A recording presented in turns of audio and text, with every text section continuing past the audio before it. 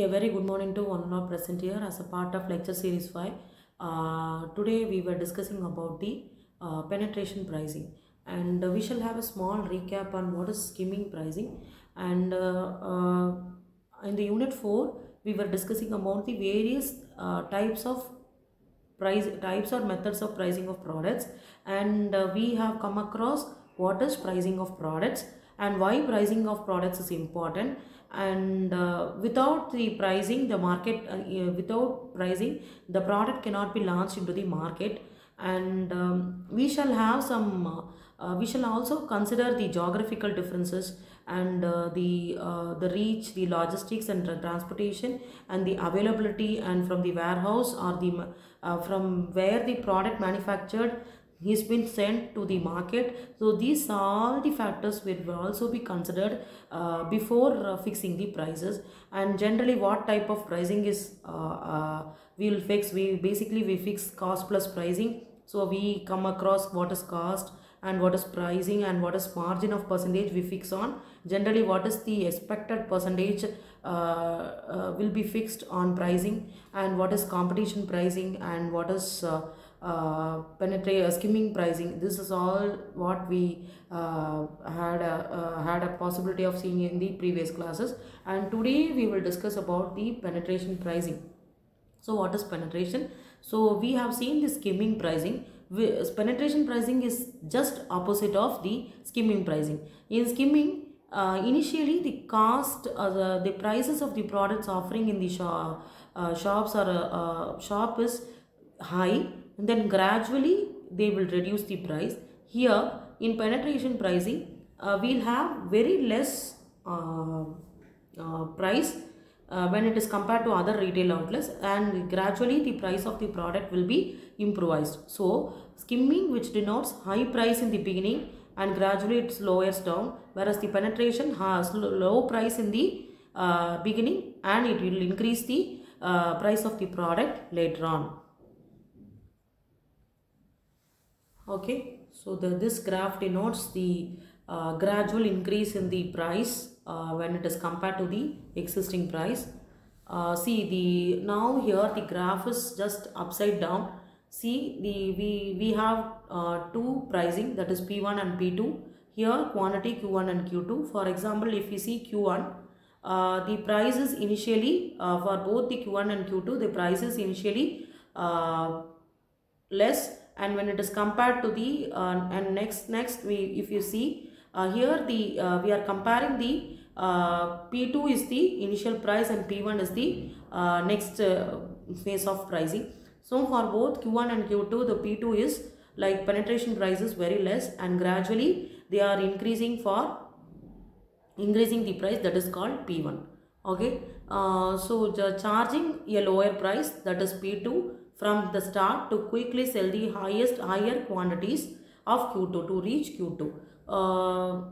Here the B denotes the some revenues may be forgone. For example, what type of products or what type of outlets will set up this pricing? Initially we call it as like hypermarkets. See, for example, if you take a Lulu, initially the prices introduced in the Lulu hypermarket was very cheaper and very lower, and when it is compared to other retail outlets, and the people immediately rushed when it is opened, and people were people purchased the product more than the estimate. Like suppose if I went for a shopping and I was aiming to purchase only for 5,000, but due to the availability of less price and concern with the future, I have purchased more than that what I have expected to spend. And now and later on, when we with the expectation of the lower prices, when we enter into the market and again to the Lulu market, now the prices are equal or it is slightly higher than what is available in the retail outlets.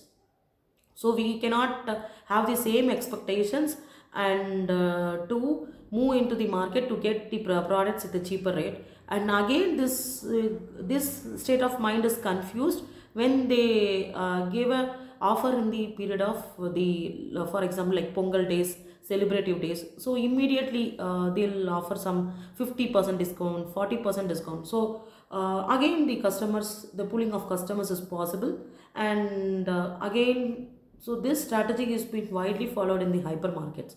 So we can compare the hypermarkets, and even the Spar when they opened in Brookfields, the similar type of customers and similar type of purchasing was seen, and now the Lulu has overtaken all this, and they have taken a beyond.